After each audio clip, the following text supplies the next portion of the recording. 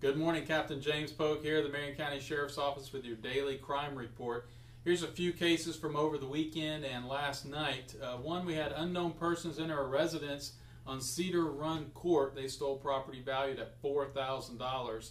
Then we had another apartment that was entered. That was in the 7400 block of Midway Terrace. They removed cash and electronics valued at $1,300.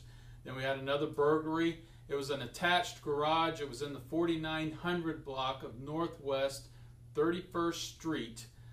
They stole a bicycle valued at $500. So that's a pretty expensive bicycle. But anyway, Andrew Hickey, he was arrested. He's 34 years of age.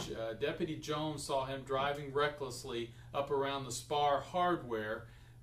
He stopped him and got him to the Marion County Jail, where he blew a .223. So he was pretty intoxicated, so good thing we got him off the streets.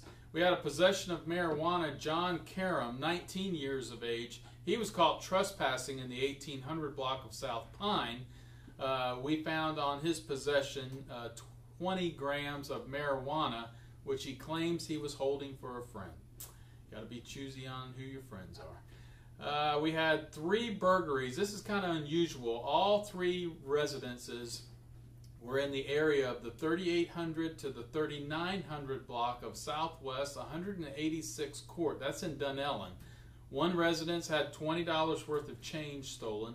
A second home had $50 worth of miscellaneous tools that were removed. And the third home had $1,600 worth of firearms that were stolen.